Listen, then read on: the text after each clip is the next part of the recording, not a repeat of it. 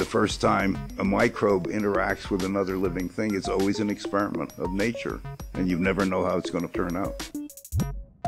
From the moment this young boy bartered his time at a toy store for a microscope, Stanley Falkow wanted to be a microbe hunter. I always wanted to know what was the difference between the harmless ones and the ones that cause disease.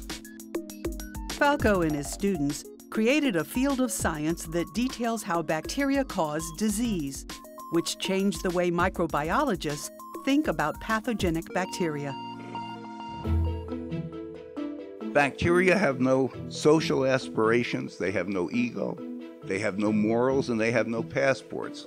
What they really want to do is find a place to live and reproduce. Once we understood that microbes cause disease, and if we could interfere with the microbe getting to the human, we would stop the disease.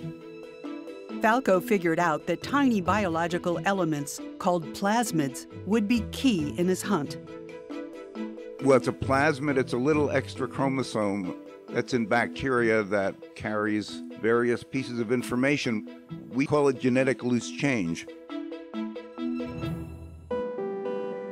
And while playing detective in his lab, Falkow also served as matchmaker to Herb Boyer and Stanley Cohen for one of biology's greatest discoveries. I said, you do the experiment and you tell me if it works, because if it works, I know exactly the first gene I was going to clone.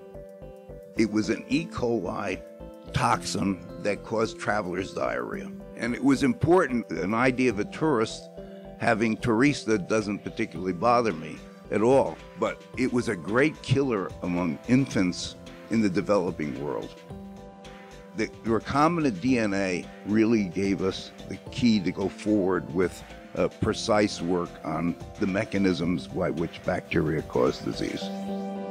Falkow, true to his word, cloned his first gene to understand harmful bacteria and approaches to prevent the diseases they cause.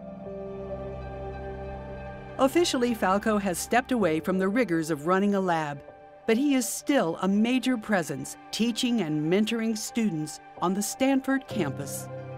One of the great joys of being a professor, you never ever know what moment some student is going to stand in your doorway and say, I have something interesting to show you, and you know the next 5 years of your life are laid out in front of you.